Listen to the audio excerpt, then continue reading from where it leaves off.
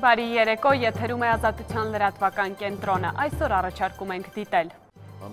Սահմանադրական բարեփոխումների հանձնաժողովը չի վերացնի խորհրդարանական ընտրությունների երկրորդ փուլի մասին դրույթը։ Մենք չենք պատրաստվում հանել երկրորդ փուլի մասին դրույթը։ Հոսանքի թանկացումը չպետք է սուբսիադավորվեր Որոտանի վաճառքի հաշվին, պնդում են ակտիվիստները։ Նորից ժողովրդի գրպանից գողանալով տալիս են 7 դրամի սուբսիադավորմանը։ Հայաստանում առևտրաշրջանառությունը 2009-ի ճգնաժամից հետո առաջին անգամ կրճատվել է։ Սահմանադրական բարեփոխումների հանձնաժողովը չի պատրաստվում հաշվի առնել Վենետիկի միջազգային հեղինակավոր հանձնաժողովի փորձագետների տեսակետը և սահմանադրության նախագծից հանել խորհրդարանական ընտրությունների երկրորդ փուլի մասին դրույթը։ Այս մասին հայտնել է հանձնաժողովի անդամը։ Սահմանադրական բարեփոխումների մասնագիտական հանձնաժողովը չի փոխի հրապարակված նախագծի թերևս ամենավիճահարույց հատվածը խորհրդարանական ընտրությունների երկրորդ փուլի և կայուն մեծամասնության վերաբերյալ։ Այդ մասին Ազատության հետ զրույցում հայտարարեց մասնագիտական հանձնաժողովի անդամ սահմանադրագետ Վարդան Պողոսյանը։ Վենետիկի հանձնաժողովը, հիշեցնեմ, սահմանադրության նախագծի հրապարակված մասի վերաբերյալ իր նախնական գնահատականը տալով առաջարկել էր երկրորդ փուլի մասին հիշատակումը հանել սահմանադրությունից։ Մենք չենք պատրաստվում հանել երկրորդ փուլի մասին դրույթը և Վենետիկի հանձնաժողովի հետ այդ հարցով պատրաստվում ենք լուրջ քննարկումներ ծավալելու, բայց տեսեք, ամենակարևորը այնուամենայնիվ կայանում է նրանում, որ Վենետիկի հանձնաժողովը բովանդակային առումով որևէ հակաճառություն առաջարկվող լուծումների նկատմամբ չունի։ Ընդամենը իրենց առաջարկը կայանում է նրանում, որ ամրագրվի ընտրական օրենսգրքում, այլ ոչ թե սահմանադրությունում։ Եթե նկատի Վարդան Պողոսյանն ասում է, կարող էին երկրորդ փուլի գաղափարը սահմանադրության մեջ ամրագրելու փոխարեն այն ընտրական օրենսգրքում զետեղել։ Եթե մասնագիտական հանձնաժողովը հանրային կարծիքից թաքցնելու բան ունենար, հենց այդ ճանապարհով էլ կգնար և սահմանադրական փոփոխությունների վերաբերյալ ակտիվ բանավեճերի ընթացքում ավելորդ լարվածություն չէր մտցնի։ Բայց հանձնաժողովը այն կարծիքին է, որ սա այնքան կարևոր խնդիր է, որ պետք է դա իր հիմնական գծերով արտացոլումը գտնի նախագծում եւ Անդրադառնալով Վենետիկի հանձնաժողովի հիմնավորմանը, թե խորհրդարանական համակարգի առաջին անգամ անցում կատարող Հայաստանի համար անհրաժեշտություն չէ ընդօրինակել այն լուծումները, որոնք խորհրդարանական կառավարման երկարատև փորձ ունեցող Իտալիայում միայն վերջերս են ընդունվել, Վարդան Պողոսյանն ասում է, ցանկանում են խուսափել այն խնդիրներից, որ ունեցել է այդ երկիրը։ Հայաստանը չի կարող իրեն այն շռայլությունը թույլ տալ, ինչը որ իրեն 50 տարի կարող էր թույլ տալ Իտալիան կամ գրեթե 100 տարի իրեն կարող էր թույլ տալ Ֆրանսիան։ Մենք շատ զգայուն տարածաշրջանում ենք գտնվում, մենք անվտանգության մեծ խնդիրներ ունենք, կառավարության կայունության խնդիրը պետք է լուծվի։ Ի տարբերություն երկրորդ փուլի և կայուն մեծամասնության մասին դրույթների, հանձնաժողովը պատրաստ է վերանայել նախագծի մեկ այլ աղմուկ հանած կյանքի իրավունքի մասին 23-րդ հոդվածը, որ սահմանում է կյանքի ձրկելը խախտում չէ, եթե բացարձակապես անհրաժեշտ ուժի գործադրման հետևանք է։ Իրավապաշտպանների և ընդդիմադիրների քննադատությանն արժանացած այս սահմանման փոխարեն նախագծում կպահպանվի գործող սահմանադրության մեջ ամրագրված ձևակերպումը՝ յուրաքանչյուր ոք ունի կյանքի իրավունք։ Հանձնաժողովում երկար քննարկումներ են եղել այս հոդվածի վերաբերյալ, ասում է Վարդան Պողոսյանը։ Մենք եկանք այն եզրահանգման, որ շատ դժվար է լինելու կոդիֆիկացնել բոլոր այն դեպքերը, որոնք որ լեգիտիմ հիմք են հանդիսանում կյանքից զրկելու համար, եւ մենք չէինք էլ կարող հիմք ընդունել կոնվենցիայի ձևակերպումները։ Կոնվենցիան, ինչպես գիտեք, բավականին հին տեքստ է, 1950 թվականին ընդունված։ Սահմանադրական փոփոխությունների նախագիծ ամենայն հավանականությամբ կհրապարակվի վաղը, եթե հանձնաժողովն այսօր ավարտի իր աշխատանքը։ Ինչ վերաբերում է հանրաքվեին, ապա սահմանադրագետը ավելի հավանական է համարում, որ այն այս տարի կկայանա։ Եթե հանրաքվեն անցկացվի, ասենք հաջորդ տարվա գարնանը, շատ քիչ ժամանակ է լինելու ընտրական օրենսգիրքը մշակելու, ընդունելու համար, իսկ առանց ընտրական նոր օրենսգրքի պարլամենտական 17 թվականի ընտրությունները առանց այդ նոր համակարգի անցկացնելը անիմաստ է դառնում, եթե նախագիծն ընդունվում է։ Բաղրամյան պողոտայի վրա օրուգիշեր տևած բողոքի ակցիաներից հետո իշխանությունները որոշեցին հեծում աուդիտ անցկացնել, իսկ մինչև աուդիտի ավարտը Հոսանքի թանկացումը սուբսիադավորել պետական միջոցներով։ Ընդ որում այս որոշումից միայն մեկ ամիս անց անցած շաբաթ կառավարության ղեկավարը բացահայտեց, Որոտան հեկերի վաճառքից գոյացած գումարից է պետությունը վճարելու հեծին։ Սակագնի փոփոխությունը կանխելու և հեծում թալանը վերացնելու պահանջով հանդես եկող նախաձեռնությունները այս որոշումն անընդունելի են համարում։ Էլեկտրաէներգիայի թանկացման դեմ պայքարող նախաձեռնությունների համար անընդունելի է վարչապետ Հովիկ Աբրահամյանի օրերս արած հայտարարությունը, թե օգոստոսի 1-ից Հոսանքի թանկացումը կառավարությունը սուբսիդավորելու է Որոտանի կասկադի վաճառքի գումարներով։ Դուրս է գալիս այնպես, որ վարչապետը մեղմ ասած մուկ ու կատու է խաղում ժողովրդի հետ ու բառացիորեն չի գիտակցում այնքան, որ ամենախորամանկ մուկ անգամ շատ հեշտությամբ են ընկնում ժողովրդի թակարդը պանիր գողանալուց։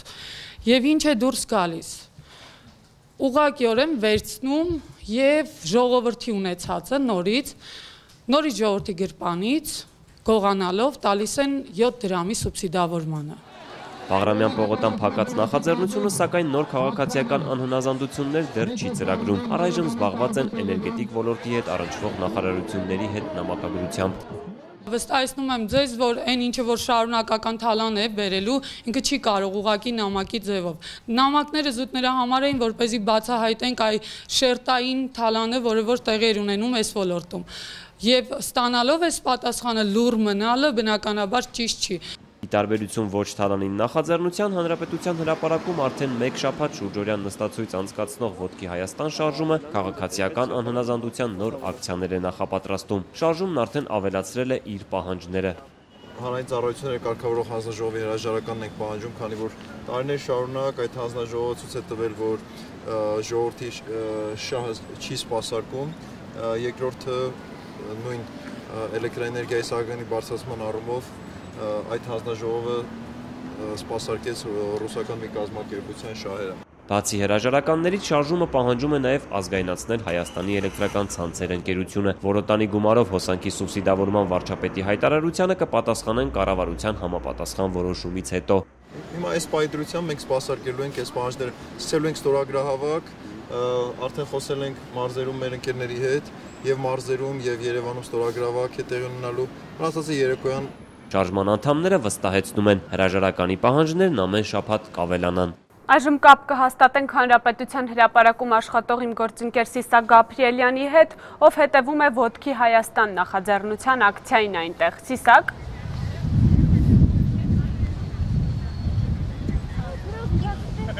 Բարի երեկոն Անե, քիչ առաջ «Ոտքի Հայաստան» քաղաքացիական շարժումը սկսեց իրազեկման իր երթը, նա թռուցիկներ է բաժանում Հանրապետության հրապարակին հարակից տարածքում, նրանք պատրաստվում են օգոստոսի 11-ին հանրահավաք անցկացնել Հանրապետության հրապարակի կենտրոնում, ինչպես գիտեք, նրանք մեկ շաբաթ առաջ նույնպես հայտարարեցին, որ նստացույց են սկսելու Հանրապետության հրապարակի կենտրոնում, սակայն արդեն մեկ շաբաթ է նրանց չի հաջողվում իրենց նստացույցը տեղափոխել Հանրապետության հրապարակի կենտրոն, ինչպես գիտենք, ոստիկանությունը ի սկզբանե թույլ չտվեց, որպեսզի նստացույցն անցկացվի Հանրապետության հրապարակի կենտրոնում, եւ նրանք արդեն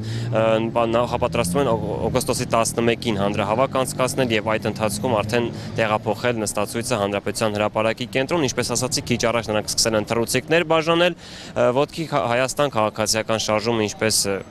նախորդ նյութից դսեցինք, արդեն ավելացրել է իր պահանջները, նրանք պահանջում են հանրային ծառայությունները կարգավորող հանձնաժողովի հրաժարականը, նրանք այս քայլը քիչ առաջ հայտարարությամբ պարզաբանեցին, նշելով, որ հենց հանրային ծառայությունները կարգավորող հանձնաժողովը բարձրացրեց էլեկտրաէներգիայի սակագինը առանց հիմնավորման իրենց խոսքերով եւ հենց այդ պատճառով էլ պահանջում են, որ այդ հանձնաժողովի հրաժարականը, նրանք նաեւ նշում են, որ կառավարության որոշումը, մասնավորապես Հովիկ Աբրահամյանի այն հայտարարությունը, ներեցեք ոչ թե որոշումը, որ թանկացման մասը պետք է սուբսիդավորվի Որոտանի վաճառքով, նրանք նշում են, որ սա պարզապես պատրվակ էր, այս կերպ կառավարությունը «Ոտքի Հայաստան» քաղաքացիական շարժման անդամների խոսքով պարզապես փորձում է եւս մեկ անգամ բարի կամք դրսեւորել ռուսական ընկերության նկատմամբ եւ լրացուցիչ գումար տրամադրել, նրանք նույնիսկ հաշվարկել են «Ոտքի Հայաստան» քաղաքացիական շարժման հաշվարկով, տարեկան այդ սուբսիդավորման գումարը կկազմի մոտ $70 միլիոն, ինչը ինչպես արդեն նշեցի, նրանք համարում են, որ պարզապես պատրվակ էր եւ փորձում են լրացուցիչ գումար տրամադրել ռուսական ընկերությանը։ Այս պահին նրանք նրանք պատրաստվում են նաև քաղաքացիական, այսպես ասած, անհնազանդության, նրանք փորձելու են այստեղ բարձրախոսներ տեղադրել, ելույթներ լինել, ինչու են սա համարում քաղաքացիական անհնազանդություն, քանի որ երեք նրանց խոսքով նրանք նույնպես ցանկացել են այստեղ ելույթներ ունենալ, բարձրախոս են բերել, բայց ոստիկանությունը նրանց թույլ չի տվել եւ հիմա ի հակառակ ոստիկանության փորձելու են այստեղ բարձրախոս տեղադրել, ելույթներ նորից իրազեկեն իրենց օգոստոսի 11-ի հանրահավաքի վերաբերյալ։ Այս պահին նան է այսքանը։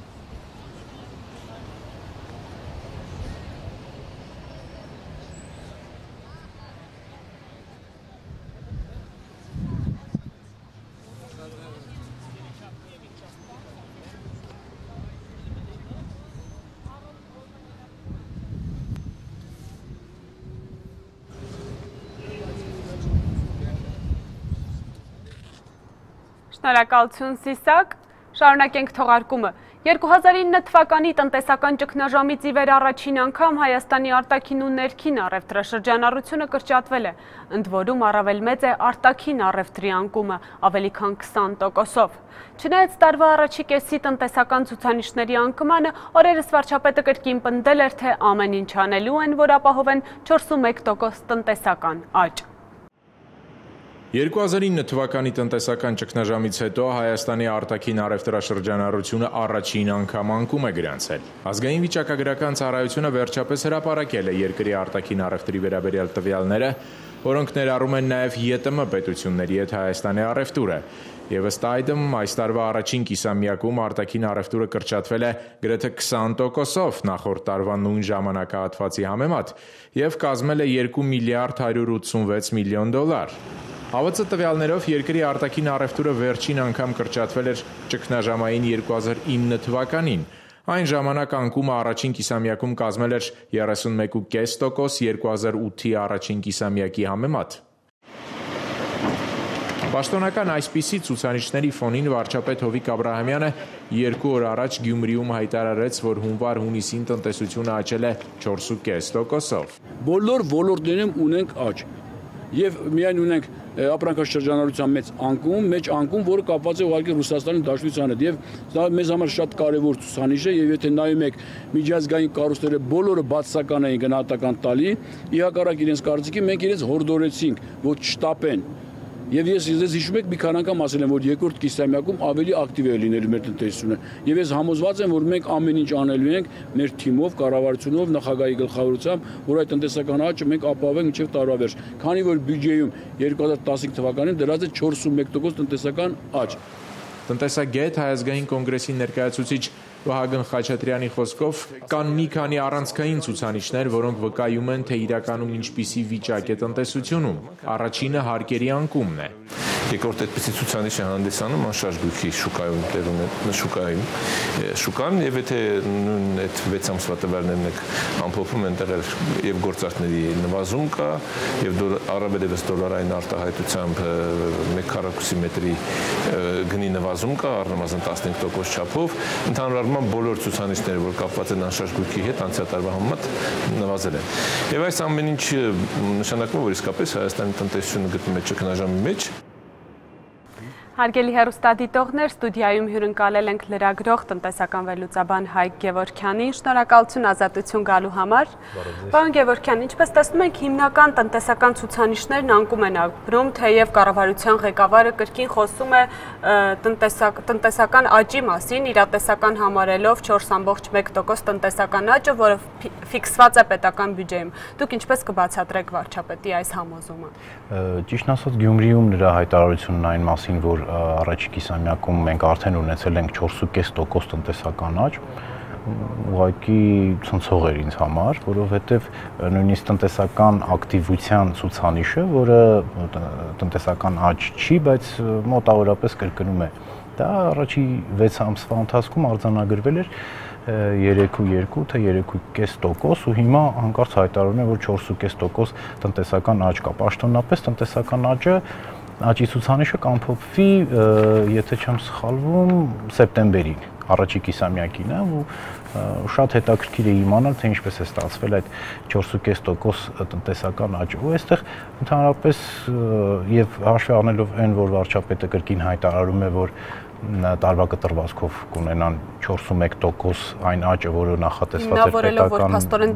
տարվա առաջի 6 ամիսներին արդեն 4.5%։ Այո, եւ նաեւ ասում է, որ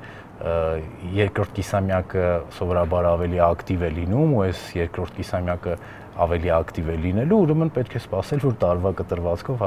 կունենանք, ասենք, չգիտեմ, երկնիշ տնտեսական աճ։ Այստեղ խնդիրը այն չի, թե տոկոսների մեջ մի քիչ սխալվում են, մի քիչ ավել են, մի քիչ պակաս են, բոլորս էլ հասկանում ենք, որ Հայաստանում ոչ միայն տնտեսական աճը 4.5% չէ, այլ նաև խիստ կասկածելի է, որ 0-ից բարձր լինի։ Այստեղ խնդիրն է, թե ինչն է դրդում կառավարությանը անընդհատ այդպիսի թվեր ասել, որ տնտեսական աճ կա Հայաստանում, այն դեպքում իր բոլորն են հասկանում, որ չկա, եւ դա ցույց է տալիս ոչ թե ուղղակի ցուցանիշները, այլ այն բոլոր ցուցանիշները, որոնք այսպես ի հայտ են բերում տնտեսության ընդհանուր վիճակը, հա, իսկ այդ ընդհանուր վիճակը, մեղմ ասենք, շատ տխուր է։ Այսինքն ներդրումների պակաս, առևտրաշրջանառության անկում, այո, չի կարող տնտեսություն զարգանալ, եթե ներդրումներ չկան։ Ներդրումներ այս տարի շատ քիչ են եղել թե ներքին աղբյուրներից, թե արտաքին աղբյուրներից։ Մասնավոր տրանսֆերտները նվազել է մարդկանց գնողունակությունը, մանրածախ առևտուրը առաջին անգամ այս տարի վերջին 5-6 տարիների ընթացքում սկսել է նվազել, այո, ճգնաժամային համարվող 2009 թվականից հետո առաջին անգամ նվազել են։ Դրանք ամեն ինչը ցույց է տալիս, որ Հայաստանի տնտեսությունը անկում է ապրում։ Հիմա անհասկանալի է, թե որն է կառավարության այդ մոլուցքը, հա, անպայման աճ ցույց տալ։ Բոլորս էլ հասկանում ենք, որ տնտեսական այդ անկման մեջ կան որոշակի օբյեկտիվ պատճառներ, հա, խնդիրը Ռուսաստանի մեջ է հիմնականում։ Իրոք անհասկանալի է, ինձ որպես տնտեսական լրագրողի ես ուղղակի չեմ կարողանում հասկանալ, դա արդեն ուրիշ կարծում եմ ոլորտից է, հա, քաղաքականության ոլորտից է, իհարկե, բացառապես քաղաքական ոլորտից է այդ հայտարարությունը, բայց ինչն է ստիպում կառավարությանը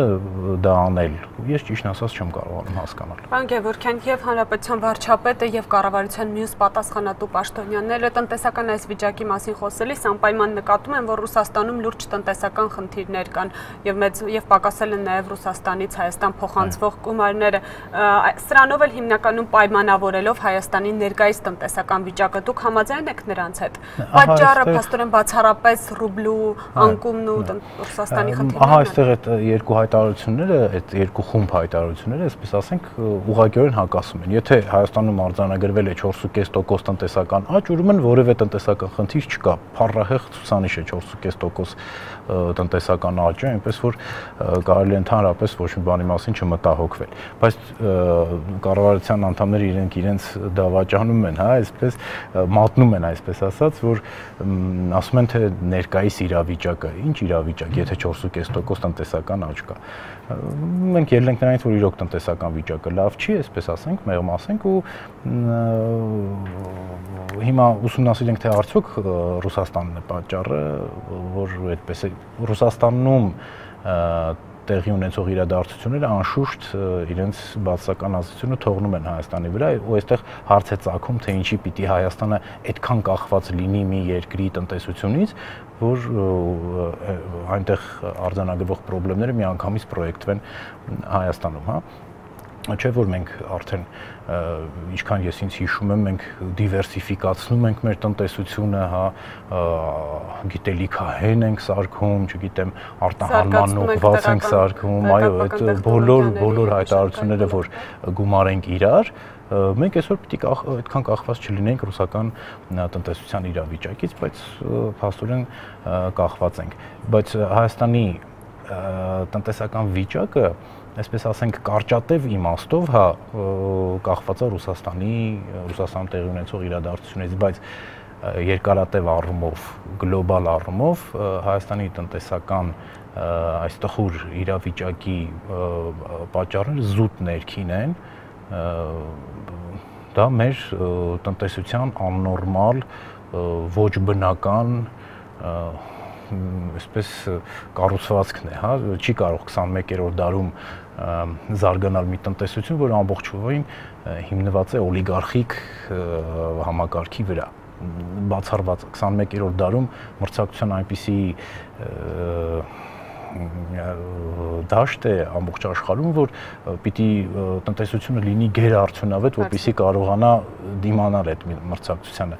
Մենք քանի որ օլիգարխիկ ենք, դա միջնադարյան այսպես համակարգ է, մոտավորապես այդ այդպես վերցնենք, ու պարզոր միջնադարյան կառուցվածքով տնտեսությունը չի կարող մրցել 21-րդ դարի տնտեսությունների հետ։ Բնական է։ Ու այդտեղ Ռուսաստանի դերը ուղղակի Ռուսաստանում իրավիճակը ուղղակի ցույց է հանում, իհարկե, միանշանակ չափազանցում է, Ռուսաստանի վիճակը ուղղակի այսպես ի ցույց է դնում, հա, ընդգծում են խնդիրները, որ կան կանգնած Հայաստանի տնտեսության առաջ։ Պարոն Գևորգյան, եւ ինչպես արդեն հայտնի է ձեզ երևի թե Հոսանքի թանկացման դեմ պայքարող երկու նախաձեռնությունները համարում են, որ անարդար է, երբ պետությունը Որոտանի հեկերի վաճառքից առաջացած գումարից է փոխհատուցելու 7 դրամ թանկացումը։ Ինչ է կարծում, իսկապես անարդար է, քանի որ հաշվի առնելով այն, որ հանրային ծառայությունները կարգավորող հանձնաժողովը այդ 7 դրամով թանկացումը հիմնավոր էր համարել եւ պետությունը փաստորեն իսկապես իր միջոցներից պիտի փորձեր սուբսիդավորել այդ գումարը։ Նախ տարօրինակ էր այն հայտարարությունը, թե այդ սուբսիդավորման համար գումարները չեն վերցվելու պետական բյուջեից կամ բյուջետային միջոցներ չեն լինելու, հա, կառավարությունը կամ պետական որևէ գերատեսչություն Հայաստանում բյուջետային համակարգի մասին օրենսդրության տրամաբանությունից ելնելով չի կարող տիրապետել գումարների, որոնք բյուջետային միջոցներ չեն։ Բոլոր գումարները որ կան, դրանք բյուջետային միջոցներ են։ Եթե Որոտանի կասկադից ստացվող գումարը մենք չուղենք սուբսիդավորմանը, պիտի դա գնար պետական բյուջե։ Այսինքն դա բյուջետային միջոց է առանց վերապահումների։ Արդարը թե արդար չէ, իհարկե արդար չէ։ Նախ դա ամենակարճ ու ամենապարզունակ լուծումն էր, որ արեց կառավարությունը, հա, ուղղակի բյուջեից, այսպես ասենք, հա, փողը վերցրեց, տվեց սուբսիդավորմանը, դա նորմալ չի ժամանակակից տնտեսական համակարգերում։ Պետությունը չպետք է սուբսիդավորի որևէ ապրանքի գին, այդ թվում նաև էլեկտրաէներգիայի։ Ամենաճիշտ ճանապարհը այն էր, որպեսզի կառավարությունը հայտնաբերեր, թե ինչու է Հայաստանում հոսանքը այդքան թանկ։ Հայաստանում հոսանքը շատ թանկ է, իմիջիայլոց ասած, որովհետև մենք ունենք էլեկտրակայաններ, որոնց ամորտիզացիան չկա սակագնում։ Այսինքն մեր սակագնում չկա ատոմակայանի կառուցման վրա ծախսված գումարը։ Այդ իմաստով պիտի մեր սակագինը շատ ավելի ցածր լիներ, քան այսօր է։ Ու հետո մեզ մոտ հոսանքի արտադրության ինքնարժեքը փաստորեն ավելի ցածր է, քան դրա տեղափոխումը։ Այսինքն էլեկտրակայանները միջին ասված, եթե վերցնենք 20 դրամով են վաճառում իրենց հոսանքը, իսկ այդ հոսանքը մեր տուն հասցնելու համար ինչ որ մի կազմակերպություն գումարում է դրան եւս 28 դրամ։ Դա մի քիչ նորմալ չի ու այդ ակնհայտ է։ Պետությունը պիտի ոչ թե մտածեր սուբսիդավորելու, թե որտեղից միջոցներ գտներ, այլ պետությունը պիտի գտներ էլեկտրաէներգիայի սակագնի արհեստական բարձրացման իրական պատճառները, որը չարեց ու չի անելու երբեք։ Շնորհակալություն պարոն Գևորգյան, մեր հարցերին պատասխանելու համար հարգելի հեռուստադիտողներ, ստուդիայում հյուրընկալել էինք տնտեսական լրագրող Հայկ Գևորգյանին։ Այժմ շարունակենք թողարկումը անդրադառնանք մեկ այլ տնտեսական թեմայի։ Նաիրիդ գործարանի ավելի քան 2000 աշխատակիցները ամիսներ տևած պայքարից ու կառավարության շենքի առջև ցույցեր անցկացնելուց հետո վերջապես ստացել են իրենց չվճարված 1.5-ից 2 տարվա աշխատավարձը։ Նրանք սա իրենց հաղթանակն են համարում, թեև պատրաստվում են կրկին փողոց դուրս գալ արդեն քիմիական երբեմնի հսկան վերագործարկելու պահանջով։ Նաիրիդ գործարանի տասնյակ աշխատողներ, ում աշխատավարձի պարտքը դեռ չի մարվել, եկել էին կառավարության շենքի մոտ հավաստիանալու, որ գումարն այսօր վճարվելու է։ Ցույցերը համակարգող խմբի անդամ Անուշ Հարությունյանը Ազատության հետ զրույցում նշեց, որ 1800 նաիրիդցիների պարտքն արդեն փակվել է։ Գործարանի ղեկավարությունից տեղեկացել են, որ մնացած 600 աշխատակիցների գումարն էլ կփոխանցվի այսօր։ Այսօրվա մեր հավաքը մի քիչ տարբերվում է մնացածից, ավելի հանգիստ ենք, ավելի վստահ ենք, որովհետև վստահ ենք, որ այսօր արդեն նայրիտի աշխատավարձի պարտ կոչված հասկացողությունը կվերանա։ Բոլոր նայրիցիները իրենց աշխատավարձերը այսօր երեկոյան արդեն ստացած կլինեն։ Մենք նաև մի քիչ այսպես նայրիցիներս հպարտության զգացումով ենք այսօր ընդհանրապես ներկայանում, որովհետև վերջին 15 տարիների ընթացքում որևէ բողոքի ակցիա իր արդյունքին չի հասել։ Ես դա վստահորեն կարող եմ ասել, որպես այդ բողոքի ակցիաների մասնակից մինչև այսօր։ Այս բողոքի ակցիան հասավ իր նպատակին, սա ես համարում եմ հաղթանակ։ Նայիրիտ քիմիական գործարանը հարկադիր պարապուրդի է մատնվել 2010 թվականից և բազմաթիվ պարտքեր կուտակել, այդ թվում շուրջ 5.5 միլիարդ դրամ աշխատավարձի գծով։ Գործարանի աշխատակիցները շուրջ 8 ամիս պայքար էին մղում, ցույցեր անցկացնելով կառավարության շենքի և նախագահական նստավայրի մոտ, նաև ճանապարհներ փակելով։ Մայիսին վարչապետ Հովիկ Աբրահամյանը խոստացավ մեկ ամսվա ընթացքում մարել աշխատավարձի պարտքը, սակայն գործընթացը ձգձգվեց մինչև հուլիսի վերջ։ Գործարանի աշխատակիցները ստիպված եղան անգամ փաստաթուղթ ստորագրել, որով հրաժարվում էին աշխատավարձի ուշացման հետ կապված տույժերից ու տուգանքներից։ Նայիրիցիների խոսքով հաղթանակը հեշտ չի տրվել։ Մի անգամ էլ ապացուցեց, որ ասենք այս երկրում ամեն ինչ անհուշ չի, պայքարի արդյունքում կարելի է հասնել արդյունքի նպատակի, էլի սա է, որ մարդկանց գիտակցության մեր ժողովրդի, որ փոխվի այդ բանը, որ պայքարը իզուր չի լինում, էլի, արդյունք է տալիս։ Գործարանի աշխատակիցներից շատերը որոշել են, թե շուրջ 2 տարվա աշխատավարձը որտեղ են ծախսելու։ Երեխաներս արդեն ամուսնանալու ենթակա են, այնպես որ այդ առիթով կծախսենք։ Այսօր նայրիցին իր պարտքերը կփակի, ամոթով չի մնա իր հարազատի մոտ, որ խոսքա տվելու չի վերադարձրել, իսկ նայրիցին ունի հետագա պայքար իր աշխատատեղ վերադառնալու համար։ Նայրիցիները նշում էին, որ ցույցերը ժամանակավոր են դադարեցնելու։ Շուտով նրանք բողոքի նոր ակցիաներ կսկսեն քիմիական հսկան վերագործարկելու պահանջով։ Սեպտեմբերից ազգային ժողովում ևս նայրիտի հարցով քննարկումներ կլինեն։ Աղմկահարույց Սդղի գյոլի գործով մեղադրյալ Սյունիքի մարզպետի երիտասարդ որդին Տիգրան Խաչատրյանը այս օրերին անազատության մեջ է, սակայն նրա փաստաբանը դիմել է վերաքննիչ դատարան կալանավորման որոշումը վերացնելու պահանջով։ Հիմնավորումների շարքում նաև նշվել է, թե կրտսեր Խաչատրյանը վերջերս պարգևատրվել է երկրապահների կողմից ռազմահայրենասիրական գործունեության համար։ Մինչդեռ Սյունիքի մարզպետի 20-ամյա որդին հանրությանը հայտնի է իր քրեական անցյալով, նա 2013-ին մեղադրվում էր Ավետիք Բուդաղյանի սպանության մեջ, սակայն բանտում անցկացրեց միայն 3 ամիս, ապա ազատ արձակվեց ինքնապաշտպանության հատկանիշներով։ Սյունիքի մարզպետ Սուրիկ Խաչատրյանի որդի Տիգրան Խաչատրյանին ազատ արձակելու դիմաց առաջարկվում է գրավ 5 միլիոն դրամի չափով Սդղի գյոլի տարածքում Հարություն Զաքարյանի նկատմամբ վտանգավոր բռնություն գործադրելու և դիտավորությամբ նրա առողջությանը վնաս պատճառելու մեղադրանքով անցած շաբաթ կալանավորված երիտասարդի փաստաբան Արմեն Մելքոնյանից տեղեկացանք, որ դիմել են վերաքննիչ պահանջելով բեկանել Խաչատրյանին կալանավորելու առաջին ատյանի դատարանի որոշումը։ Դաժանորեն ծեծված Հարություն Զաքարյանը հիշեցնենք կորցրել է աչքի տեսողությունը։ Որպես մարզպետի որդուն ազատ արձակելու հիմք նշվում է, որ նախ չկա հիմնավոր կասկած, որ նա կատարել է իրեն մեղսագրվող արարքը, երկրորդ ըստ պաշտպանի չկա հիմք, որ նախաքննության փուլում ազատության մեջ գտնվելով նա քննությանը կխոչընդոտի։ Հիշեցնենք, այս գործով 6 մեղադրյալ կա, որոնցից մեկը Սուրիկ Խաչատրյանի եղբորորդի Մայիս Խաչատրյանը գտնվում է հետախուզման մեջ։ Տիգրան Խաչատրյանն էլ մոտ 2.5 ամիս գործով որպես վկա էր անցնում։ Նրան մեղադրանք առաջադրվեց բոլորովին վերջերս։ Դուք երաշխավորում եք, որ Տիգրան Խաչատրյան չի թաքուն քննությունից եւ ո՞րն է դրա երաշխիքը։ Իմ անձնական շփումները Տիգրանի հետ եւ հետո կարծում եմ, որ Տիգրանը թաքնվելու որևէ հիմք կամ առիթ որևիցե մեկին չի տվել։ Նախաքննություն է գնում, Տիգրանն էլ հիմա ցուցմունքներ է տալիս եւ իրեն հայտնի ամբողջ տեղեկատվությունը տրամադրում է։ Ինչի համար պիտի փակնի։ Ես չեմ տեսնում որևիցե հիմք, որ Տիգրանը կփախնի։ Ասում եք ինքը մեղավոր ճանաչել է իրեն։ Ոչ, իրեն մեղավոր չի ճանաչել։ Եթե մարդը չի կատարել այդ հանցանքը, ինչի պիտի իրեն մեղավոր ճանաչի։ Դուք ասացիք, որ ինքը հիմք չունի թաքնվելու, բայց Մայիս Խաչատրյանը փաստացի թաքնված է նույն գործով մեղադրյալ։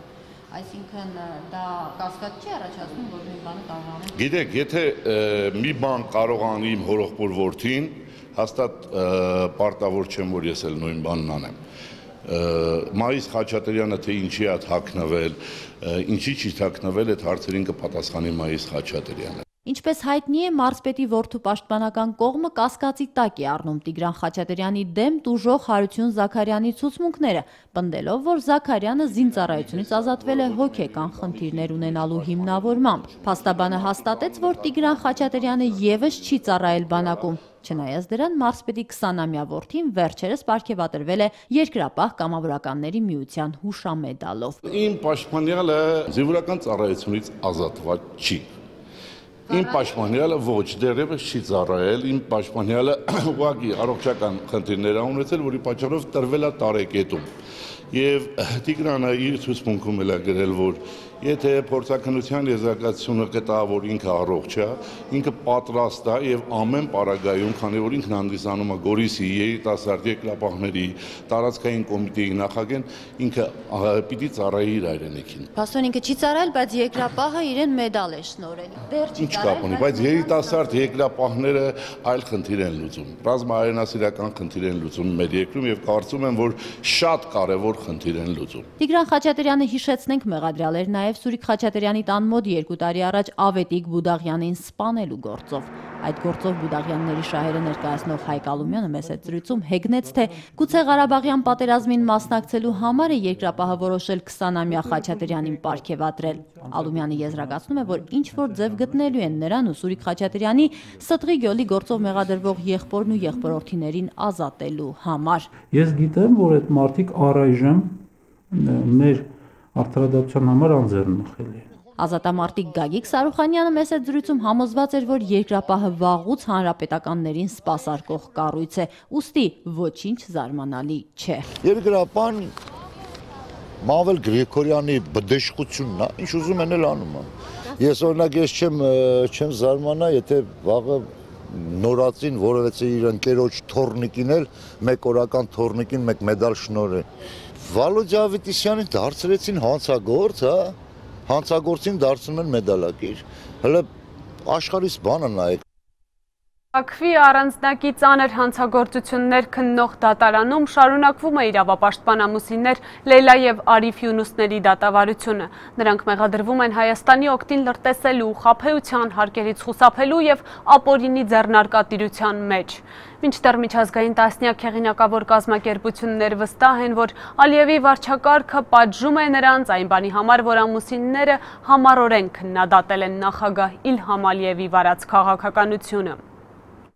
Այսօր Բաքվում առանձնակի ծանր հանցագործություններ քննող դատարանում քաղաքագետ Արիֆ և իրավապաշտպան Լեյլա Յունուսների դատավարությունն անսպասելիորեն ընդհատվել է Արիֆ Յունուսի առողջական կտրուկ վատացման պատճառով։ Արիֆ Յունուսի առողջական վիճակը վատացել է վկայի հարցաքննությունից հետո։ Դատարանը մի քանի անգամ որոշել է հետաձգել նիստը նրա արյան բարձր ճնշման պատճառով, ի վերջո հնարավոր չի եղել շարունակել։ Հաջորդ դատական նիստը նշանակվել է վաղը։ Արիֆ Յունուսի փաստաբան Ավգան Մամեդովը Ազատություն ռադիոկանին փոխանցել է։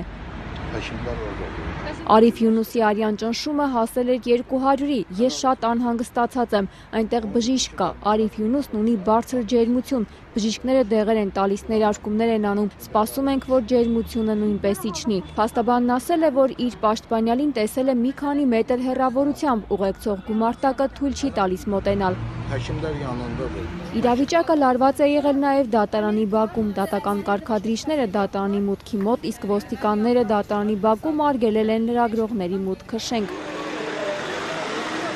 Անցյալ տարվա օգոստոսի 5-ին ձերբակալված Լեյլա և Արիֆ Յունուսները մեղադրվում են Հայաստանի օգտին լրտեսություն կատարելու, ապօրինի ձեռնարկատիրության, հարկերից խուսափելու, փաստաթղթեր կեղծելու խարդախության մեջ։ Ամուսինների դեմ քրեական գործից անջատված մասը վերաբերում է Հայաստանի օգտին լրտեսության մեղադրանքին։ Amnesty International միջազգային իրավապաշտպան կազմակերպությունը Յունուսներին համարում է խղճի բանտարկյալ։ Քաղաքական բանտարկյալների մշտադիտարկման կենտրոնն այսօր հայտարարությամբ դատարանին եւ դատախազությանը մեղադրել է յունուսների գործի քննության ժամանակ թույլ տված կոպիտ օրինախախտումների մեջ։ Քննադատության է արժանացել մասնավորապես այն, որ նախաքննական մարմինը մերժել է պաշտպանական կողմի բոլոր միջնորդությունները, իսկ յունուսների 3 փաստաբաններին անհիմն հեռացրել են գործի քննությունից։ Ադրբեջանի քաղաքական բանտարկյալների մշտադիտարկման կենտրոնը նշում է, որ այսօրվա դատական նիստը նույնպես տեղի է ունեցել օրենքի կոպիտ խախտումներով, առանց որևէ հիմնավորման արգելել են լրագրողների, քաղաքացիական հասարակության ներկայացուցիչների, դիվանագիտական կառույցների ներկայացուցիչների մուտքը դատարանի դահլիճ, նշում է կենտրոնը։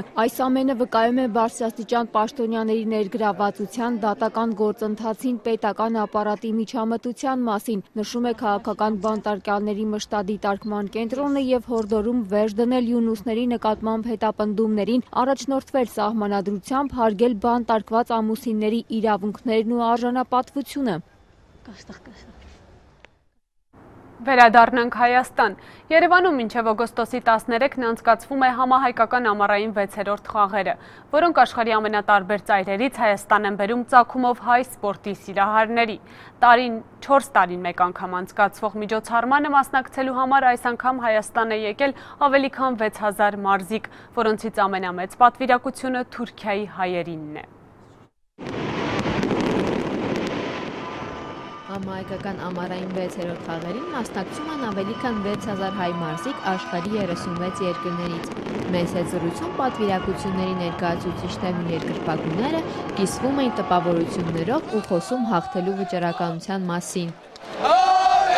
Մեր դրամատուրգությունը շատ բարձր է, այս պատերազմին, այս հարցերուն եկել ենք մենք ոստեղը եւ ամենալավագույն առիթները օգտագործելով պիտի հաղթենք Աստված ուզե։ Մենք թիվով քիչ ենք Ալեքսանդրիա եւ դժվարություն ունենք խումբը հավաքելու, բայց գրցանք մասնակցել, որ ադիգա ավելի կարևոր էր ռեզալտներեն, այսինքն արդյունքներեն։ Խաղերի բացման արարողության ժամանակ նախագահ Սերժ Սարգսյանը իր ելույթում ընդգծեց հայկական ինքնության պահպանման կարևորությունը։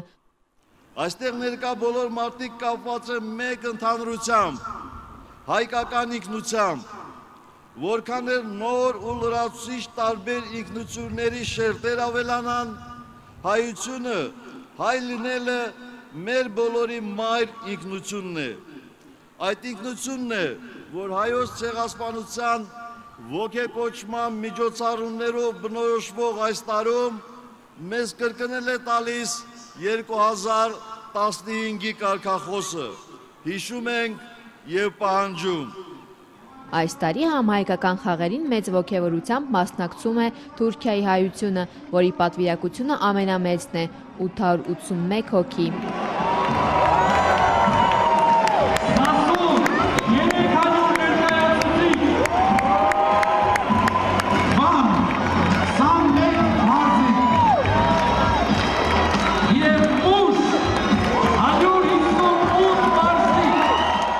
Նախորդ տարիներին խաղերին ներկայացված էին միայն Ստամբուլի, իսկ անցած խաղերին նաև Սասունի թիմերը։ 6-րդ համահայկական խաղերին առանձին պատվիրակություններով մասնակցում են Ստամբուլի, Սամաթիայի, Սասունի, Բիթլիսի, Մուշի, Վանի, Դերսիմի, Տիգրանակերտի եւ Մուսա Լերան թիմերը։ Սասունի ֆուտզալի եւ Բիթլիսի բասկետբոլի թիմերը արդեն գրացել են առաջին հաջողությունները։ Սասունցիները 3-2 հաշվով հաղթել են Քամուշլիի թիմին, իսկ բիթլիսցիները 73-40 հաշվով Թավրիզի բասկետբոլիստներին։ Բացի մարզիկներից եւ երկրպագուներից համահայկական խաղերի առիթով Թուրքիայից Հայաստան են ժամանել մի շարք թուրք պաշտոնյաներ։ Հետաքրքրական է, որ 6-րդ համահայկական ամառային խաղերի 3 ջահերից մեկը, Սփյուռքի ջահը, վարվել է Վանի Աղթամար կղզու Սուրբ Խաչ հայկական եկեղեցում, անցել պատմական Հայաստանի մի շարք քաղաքներով, եղել Բիթլիսում, Տիգրանակերտում, Մուշում, Անիում եւ Կարսում։ Համահայկական խաղերի բացումից առաջ ողբերգական դեպք է տեղի ունեցել Ծաղկաձորում։ Ամենագնացի վթարի պատճառով զոհվել է խաղերին մասնակցելու համար Հայաստան եկած ամերիկահայ մարզիկ Լևոն Թոմազը, հարուցվել է քրեական գործ։ Ականատեսների խոսքերով սարից իջնելու ժամանակ ամենագնացի հետևի մասն անսպասելի վերև է բարձրացել, ուղևորը վրայից ընկել է, ամենագնացը շուռ է եկել մարզիկի վրա։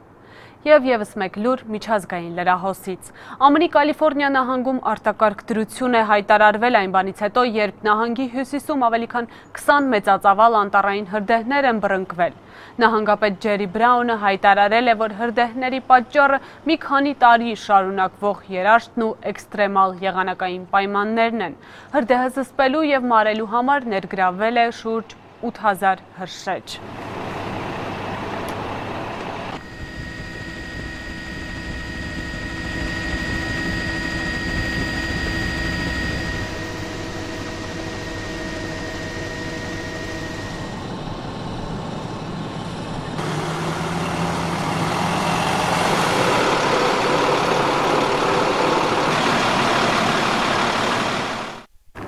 Ազատության լրատվական կենտրոնն այսօր նախատեսել էր այսքանը, ցտեսություն։